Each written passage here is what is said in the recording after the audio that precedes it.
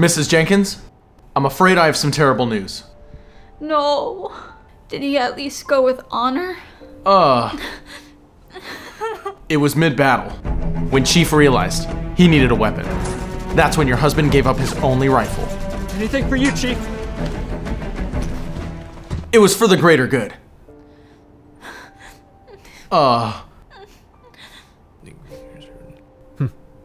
Chief said your husband attempted to escape to a nearby vehicle. But Chief needed it more. It's all yours, Chief. Wait, you left him all alone? No, ma'am. The Covenant was still very much present. What? That's horrible. It was for the greater good, ma'am.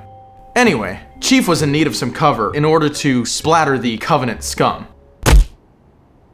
So he used your husband as a decoy. Chief proceeded to pwn a bunch of Covenant news. Soon after, your husband would rendezvous with the Chief after being a great distraction, suffering from multiple bullet wounds. Why didn't Chief help him? Chief was busy, shooting a dead grunt.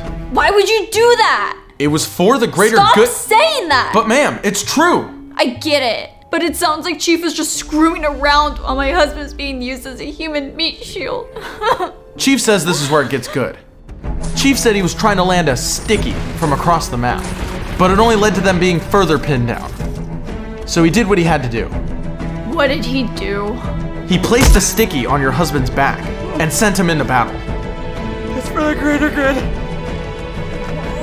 You've got to be kidding me. It was for the greater good, ma'am. It was low-key, poggers. I'm done. Actually, he survived the blast. He made his way to an evac, where he was airlifted to safety. But unfortunately, that's where he choked to death on some crackers they fed him on the Pelican.